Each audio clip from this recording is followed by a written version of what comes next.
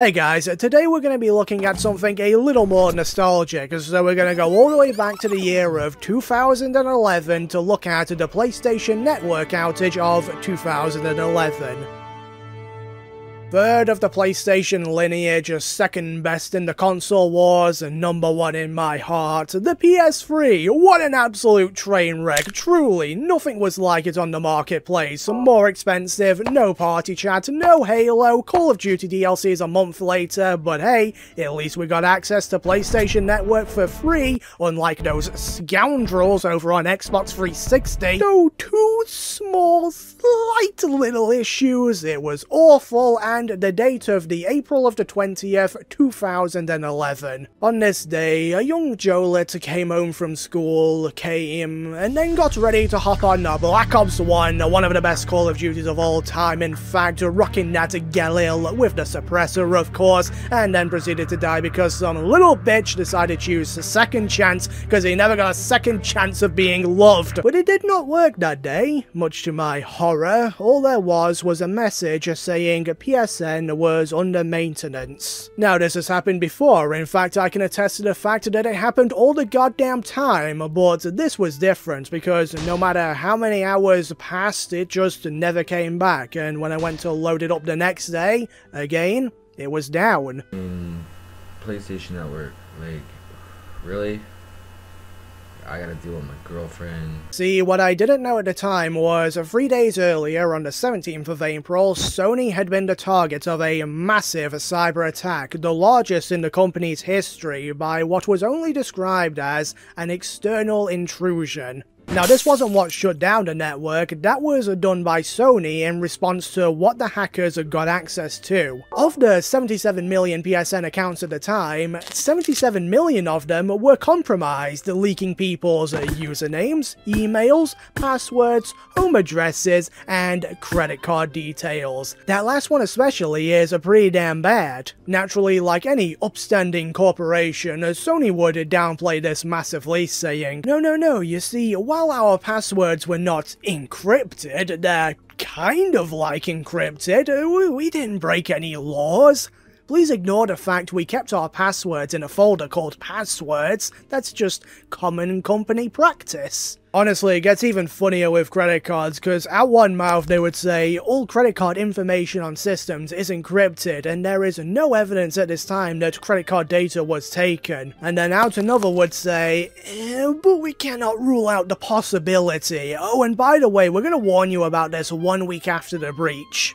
Sorry. In their defense on this point though, there is a very limited evidence that any customers had money stolen from their accounts, and most of the claims are just unverified. But the fact it was very much a possibility for a company as big, influential, and successful as Sony to have had their customers' credit card details stolen is, to quote Donkey Kong, bananas. However, while those claims are unverified, you wanna know what is? The fact that 1 week later, the network is still down. Sony's security was so ass, in fact, and because encryption of data was more of a suggestion over there, they had to almost entirely rebuild their defenses to ensure the network could safely come back online. Now, some would say I lived through this nightmare, but from my point of view, I survived it and should be classified as a hero because others were not so lucky. Take one of my best mates at the time, who we'll call Barry, because that was his name, get doxed, nerd. 1 week without access to PSN, and he caved in and switched over to Xbox 360, the fucking audacity. And this was very much a common occurrence. There aren't any official numbers, but I know through the grapevine a fair amount of people that switched over to Xbox 360, so Microsoft was having an absolute field day. Officially, it took just over 3 weeks for PSN to be resurrected from the dead, which is absolutely not true, by the way. It was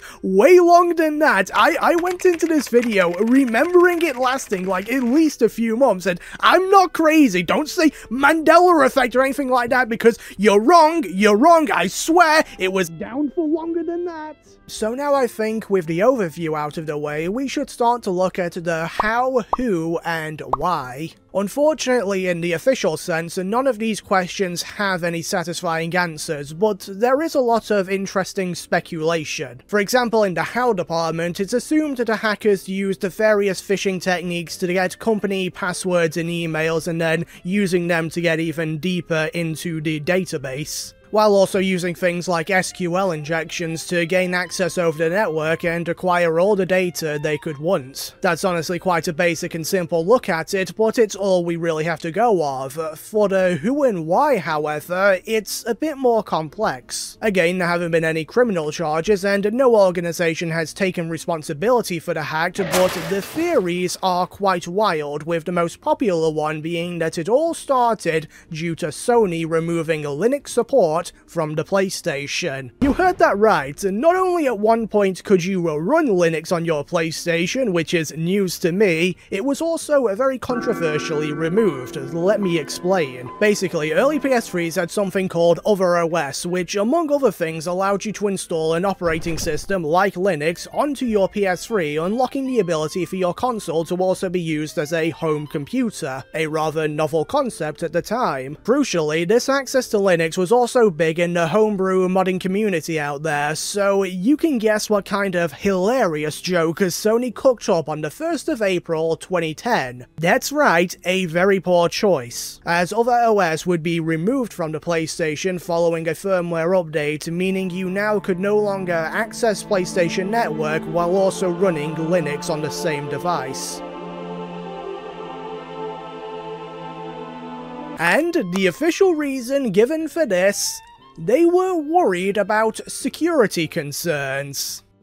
One often meets his destiny on the road he takes to avoid it. Let's play the guessing game again, shall we? What do you think the response from the community was during this time? Correct, they were not happy. And one man named George Holtz took matters into his own hands, as soon after this firmware update he would successfully jailbreak the PS3, giving users back the ability to download Linux. Now Sony did not take this news well and proceeded to sue George for this. Now, the hacking group Anonymous did not take this news well and proceeded to write an anime monologue declaring Operation Sony a go. Now, why not use the far superior name Operation PlayStation 3, my boy? I'll never know, but the plan was rather simple. Sony bad, and we are going to protest. On around the 4th of April 2011, they temporarily took down the PlayStation website with a DDoS attack and kept their attention on Sony all the way up until April the 9th. 5 days later. This is when they would announce they're pausing Operation Sony, as attacking PSN was hurting the customers more than the actual corporation. And this was a full 8 days before the big cyber attack on Sony on the 17th. Now, as far as Anonymous is publicly concerned, this is where their involvement ends, as they have denied that the security breach was in any way linked to them. Meanwhile, Sony has subtly suggested otherwise, but no meaningful action has ever been taken. And in all honesty, there's not really anything else that points in their general direction, it's just the previous stuff. But if you do search up the 2011 PlayStation Network outage and Anonymous, you will find a few news articles that do say they were involved. In the end though, it really doesn't matter. Sony was the only true loser in all of this. For example, that lawsuit against George, it got thrown out, so never went anywhere. And because of how aggressively disastrous their security turned out to be, they faced scrutiny not only from customers, but also politicians, with the UK in fact handing out a fine of £250,000. Whoa, calm down there guys, you're gonna leave them destitute. Then again, I highly doubt that amount was counted into the roughly $171 million Sony estimated the downtime of PSN as well as upgrading their security cost them, but at least at the end it was all worth it. Sony learned their lesson, and they would never again have a security breach like this. Nope, not once, ever again.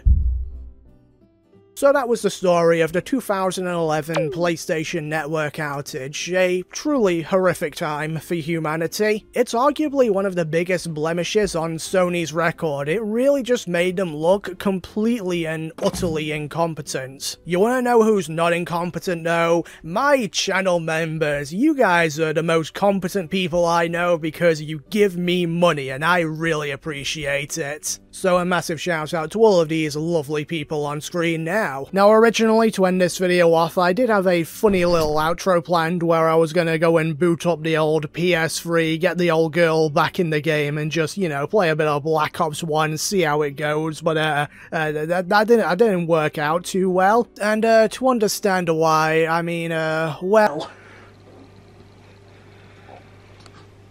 Okay, I've also just realised something for this entire thing, this is the only controller I have.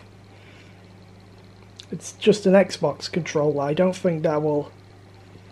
This ending segment was very poorly planned out.